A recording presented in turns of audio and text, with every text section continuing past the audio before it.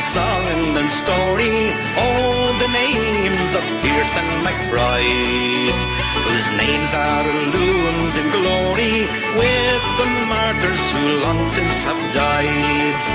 Forget not the boys of Kilmichael, those gallant lads stalwart and true, who fought 'neath the green flag of Erin, and they conquered the red, white and blue.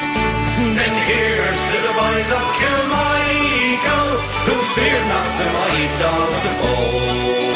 The day that they marched into battle, and they laid all the black and tans low.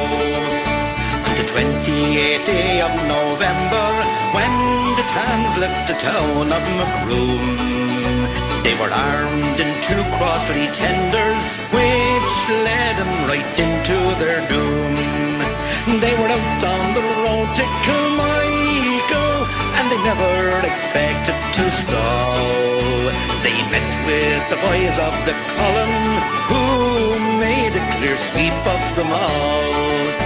Then here's to the boys of Kilmichael, who fear not the might of the foe.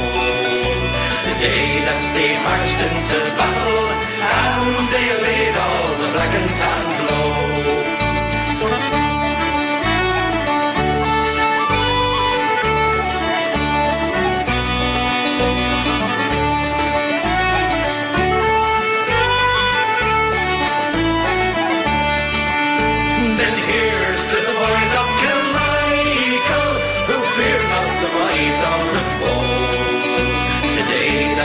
Marched into battle, and they laid all the black and tans low.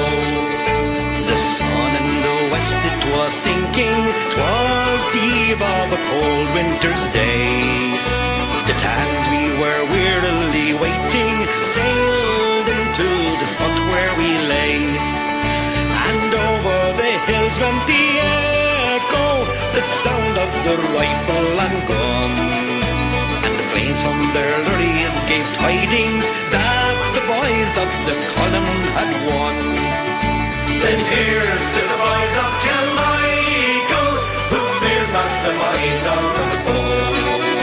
The day that they marched into battle, and they laid all the black and tans low. The lurries were ours before twilight, and high over Dunmanway town. Our banners in triumph were waving, just to show that the tans were gone down. We gathered our rifles and bayonets, and soon left the glen so obscure. And we never drew rein till we halted at the faraway camp of Glenure. Then here's to the boys of Kilmichael, who feared not the might of the foe.